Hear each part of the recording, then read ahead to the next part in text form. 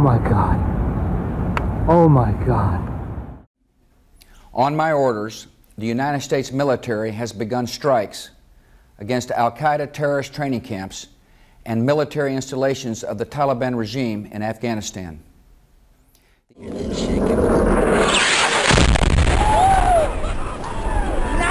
Oh my God! That shit was a fucking bomb!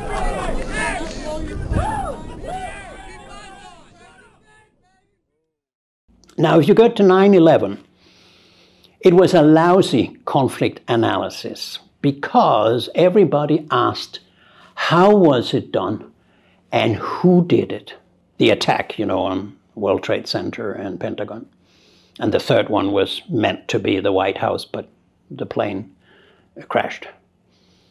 They did not ask, why was it done? And so if you don't ask why, you cannot solve the problem. But that was not the intention for the US. The US wanted to exploit that victimhood, and I'm not underestimating it, but 3,000 people, less than 3,000 people were killed on 9/11/2001. Majority of which, or at least half of which, were not American citizens, but people who sat from all over the world in the World Trade Center. So, with due respect to every life that cost, the United States decided to exploit that situation for saying, now we're going to have a global war on terror. The GWOT, the Global War on Terror. Our war on terror begins with Al-Qaeda, but it does not end there. It will not end until every terrorist group of global reach has been found, stopped, and defeated. That means wherever we think that the guys who did this came from, we are going to bomb and occupy. So on the 7th of October, they invaded Afghanistan. And so over the time, these 23 years, figures from Brown University and elsewhere in the US and other statistics have it that somewhere between 1 and 5 million people have lost their lives as part of the GWOT, the Global War on Terror, that the US started and still has running. So instead of asking, why did they take the financial center of the world, the military center of the world, Pentagon, and the political center of the world, namely the White House, which was telling, they didn't bomb any kind of, museum building or hospital or something. They took the three centers at that time. That should have been a message to someone. If you had read bin Laden's book, he starts out saying that the West has done enormous harm, not the least mass killing people in the East, by which he referred to Hiroshima and Nagasaki. So long story short, you overreact because you consider yourself a victim. Namely, you try to kill terrorists and say that thereby you will fight terrorism. That's not the way it works, because when you kill terrorists in the Middle East, Al-Qaeda or Al-Nusra, whatever, and by the way, the West has cooperated with a lot of them, for instance, in Aleppo in Syria, I've seen it myself. When you go for killing people, you don't solve the problem. What you should do is to ask yourself, why do people become terrorists? And when you have talked with terrorists and found out what their criticism and grievances are, how they feel marginalized, and why they use violence to get attention, then you begin to have a sense of what can be done. And I think that has been a devastating development for the Western world. The fighting after 9/11 all around the world by the US has contributed to making the US a more hated and having a more negative image than it otherwise would have had. That goes together with all the wars the US has lost. There's no wars it has won since Vietnam. It has lost all the wars, morally, politically, legally. The strong country, the strong society in which is one in which your different elements of power are balanced equally much. A strong economy, strong political status, strong culture, strong social patterns, cohesion, strong legal power and legitimacy in the eyes of others. Now, if all these are sinking, but there's one you have, and that is the military power, you become a kind of drug addict, in this case, a weapons or militarism addict. And you will militarize yourself to death.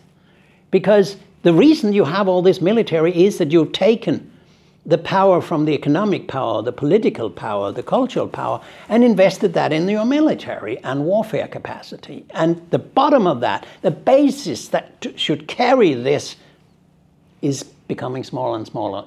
And the West at the moment is the best at military power. It is declining in economic power, it's declining in political power, it's declining in cultural power, it's declining in trade, it's declining in global legitimacy. But the one thing the Americans and NATO can say is, we're strong, we can do things. Now, they lost all the wars since Vietnam, but put that aside, there's still, we can blow you up if you don't behave like we want you to behave. That's what happens at the moment because of this militarization against Russia, which is perverse because Russia was already a dwarf before all this started. Russia had 8% of NATO's military expenditures. Excuse me, nobody with 8%, 8 horses, does not start a war against somebody who has 100 horses. So this whole thing is fantasy. It is a way to legitimate your own, or cover up your own blunder called Ukraine membership of NATO. If you ask me why NATO is spreading, it's because our leaders in the West believe that we're number one, we're second to none in the military sphere. That means you will see all problems around you as something that can be solved by weapons, by means of weapons or more weapons. That's why diplomacy has basically disappeared. That's why economic sustainability, underlying defense has disappeared. That's why you don't care anymore about whether the rest of the world finds your policy is legitimate. And that's why you fight to preserve what you think you can preserve while everything else is falling apart. It takes no intelligence to start a war. It takes a lot of knowledge and intelligence to stop a war and create peace. And that's why I say there is a connection between intellectual and moral disarmament in the West. It doesn't matter anymore. We don't do diplomacy anymore. We don't take the other into account. We don't go for common security. We don't go for disarmament anymore. We don't respect the UN Charter because it's easier not to and just send some weapons. You see, the response from the West and NATO countries has been all the time, send more weapons. What do we do at the moment? The totally intellectually indefensible position. And the presidential candidates in the US have it and built on it. We want a ceasefire while we pump in weapons and ammunition to Israel. Does that make sense? I think a child can see that that is stupid and doesn't make sense. I think there is a clear connection between militarism, armament, just hammering, when you have a problem, whereas you need intellectual rearmament and moral rearmament if you want to solve conflicts the productive and lasting sustainable way. It cannot be done by weapons, I'm sorry. And so this kind of intelligent conflict resolution is over. It's not used anymore. When I say these things here in the West, they say, oh, that's very idealist. I don't know where it happens, but I think it had to do with the fact that the Soviet Union broke down. Warsaw Pact disappeared, and then you could do anything you liked. There was a free world for the West in 20 years where you could start any war, you could bomb here and there. There was no Soviet Union that could prevent it. There was no China that could prevent it. There was nobody else who could prevent it. Now, let me give you a personal experience that I had in the 80s. I'm that old. Our colleagues, me and my colleagues, were working for the Swedish Foreign Ministry, writing reports, doing conceptual analysis, what is deterrence in psychological, political, and moral terms, and things like that. And they would get the material, and they would then say, come up that and that day, and we will go through your text, and we have a lot of questions to you. Why? Because Sweden needed, as a non-aligned, to a certain extent, neutral country to develop its own policies and be unique, because it did not just call Brussels or Washington, what shall we do? It had to, because it had its own policy, it had to be very, very solidly based in knowledge and clear concepts. Now, that's not the Sweden today. The Sweden today is a foreign policy that is completely in the interest of the United States. As a member of NATO, it has no independent foreign policy anymore. In my view, you could just as well close down the Ministry of Foreign Affairs, apart from ambassadors around the world. That's nice. And it is a total de-intellectualization. It's a foreign policy and security policy formulated without you needing any knowledge. Because you get the inspiration, the words, even the Twitter statements for press conferences, you get them through the Western influence. That's how Sweden, where I come from or live in, I've seen this, setting up of not only NATO membership, but 17 American military bases on Swedish territory, 15 in Finland, 3 in Denmark, and 4 or 5 in Norway, and more than 40 bases in 1 year set up in what used to be a peaceful corner of the world. Not only NATO membership, but bilateral agreements about bases that will be under American jurisdiction, where, for instance, the sovereign state of Sweden has abdicated parts of its independence and sovereignty and given it to the United States. For what reason? For being used if there is a conflict with Russia.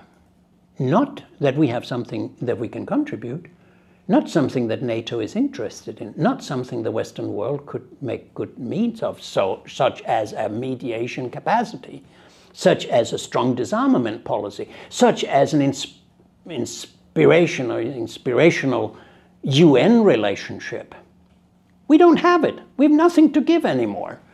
You can add to that, Ukraine with NATO expansion is a factor that makes the West go down, because everybody who is not NATO can see that NATO was a main conflict creator until Russia, unfortunately, and I would say not very productively, invaded Ukraine. And then you had Nord Stream.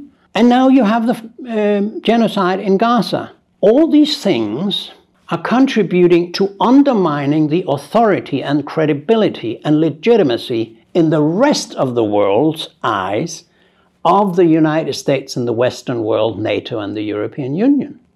I have never been anti-Western or anti-American, but I feel it's painful to see how nobody is threatening the West.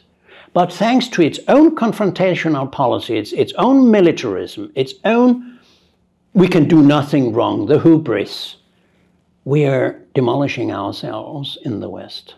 I think that's very sad, and I wish there would be some leadership somewhere in the West who could say, hey, we've got to find out before it's too late.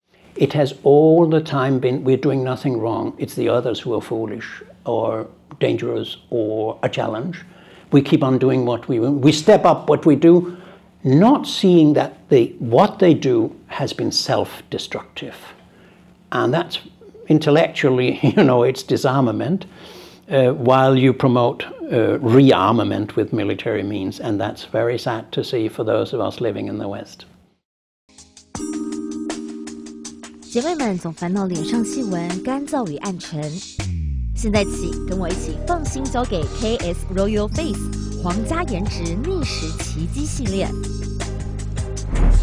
KS Royal Face 皇家颜值逆时奇迹系列，它添加5种 EGF， 专门防止肌肤老化，强化皮肤修复，增加肌肤弹性水嫩，轻松抚平皱纹，换回青春自信。